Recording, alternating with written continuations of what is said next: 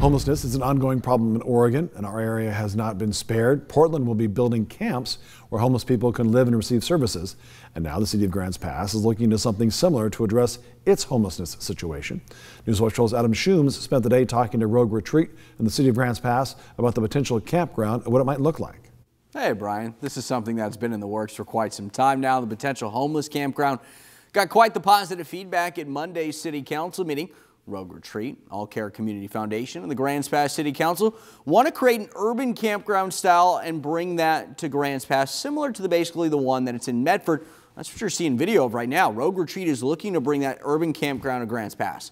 Urban campground has been so successful in Medford that All Care, the foundation, and the city of Grants Pass want to join forces to provide the same type of feel to Grants Pass.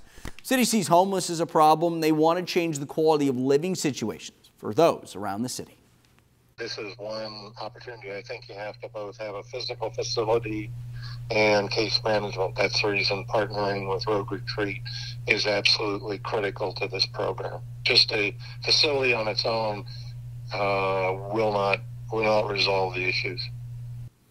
Yeah, so Jed says they're looking at a couple properties right now to house that campground, just as the cost will be somewhere between $1 and $1.5 million.